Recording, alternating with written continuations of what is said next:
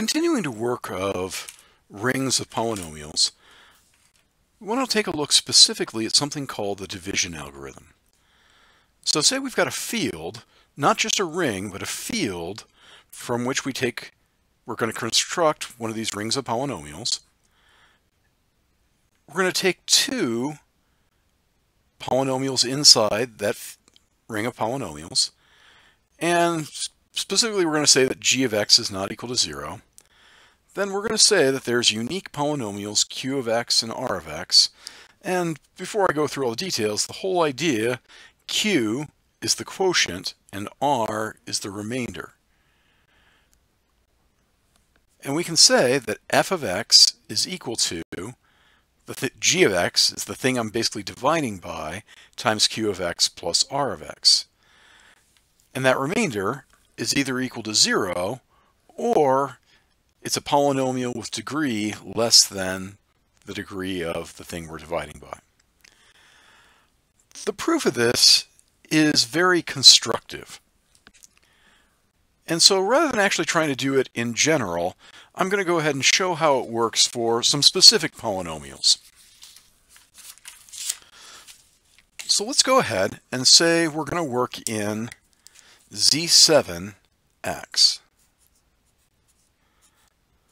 Z7 is a field. And so what I want to do is I want to say that my f of x, all the coefficients in that polynomial have to come from z7. So I'm going to say 5x to the fourth plus 3x cubed plus 2x plus 6. And the g of x, again, f of x is basically the thing I'm dividing into. G of x is the thing I'm dividing by. G of x, I'll make x squared plus 3x plus 4. Really, this whole thing, the whole constructive way we're going to do this, is just long division. So what I'm going to do is I'm going to say I've got the 5x to the fourth plus 3x cubed.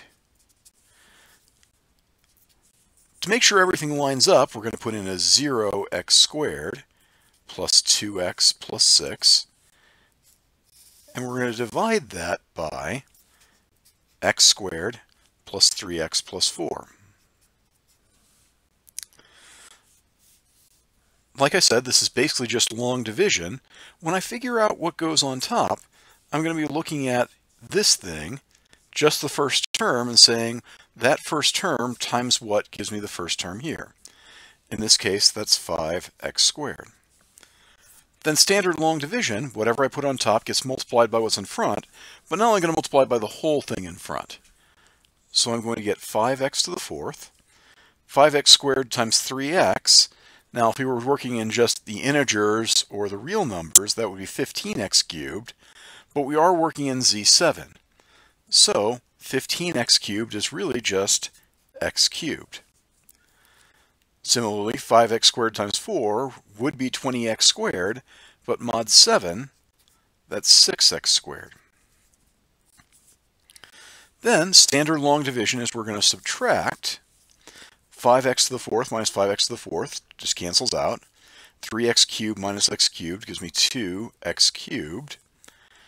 Now here, again, standard subtraction would say negative 6x squared, but since we're doing things in z7, that's actually going to be plus x squared.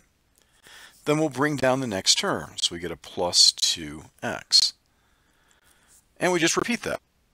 The next thing that goes up top, we're going to have plus 2x, 2x cubed, plus 6x squared, plus 8x is really plus x, and we subtract. 2x cubed minus 2x cubed cancels. X squared minus 6x squared is going to give us 2x squared.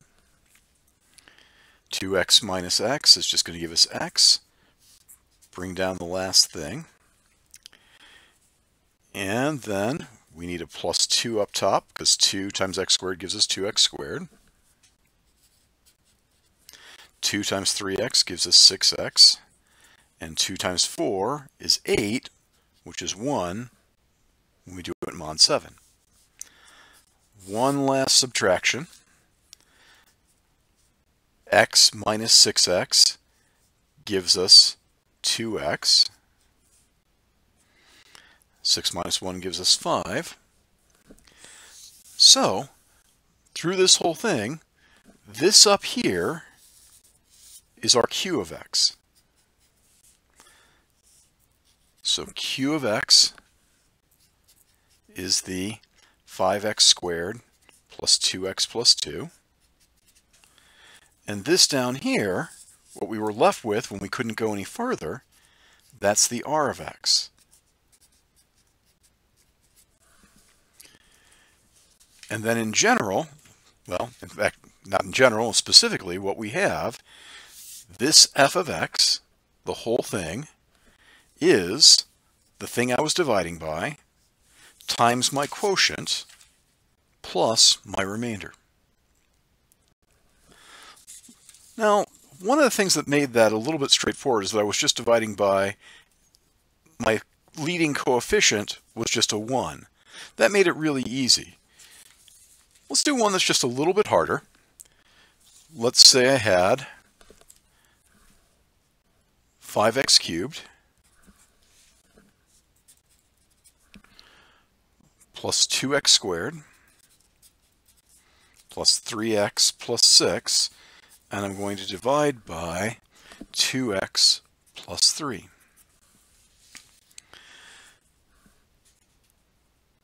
So when I put stuff up top, I need to figure out what do I multiply 2x by to get this. So the easiest way to think about this is, okay, there's nothing I can multiply 2 by to get 5, certainly not an integer anyway. But 5 is the same thing as 12 in Z7.